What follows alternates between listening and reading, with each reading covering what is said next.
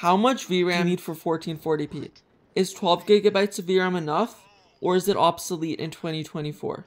Make sure to hit that like button. If you're buying a graphics card in 2024, and you're just going to use it upgrade in the next generation, I would say 12 gigabytes of VRAM should last you. But if you want to hold on for your graphics card for multiple generations, I would recommend going with 16 gigabytes of VRAM for 1440p.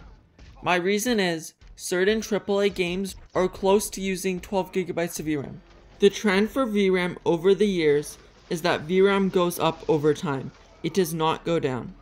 If you're using ray tracing in 1440p, I would recommend 16 gigabytes of VRAM because ray tracing swallows up VRAM and uses a bunch of it.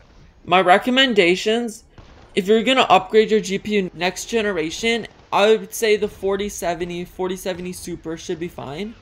But if you're going to hold on to those cards for like a while, for a couple generations, I would recommend going with some other options like the RX 7800 XT or the RX 7900 GRE.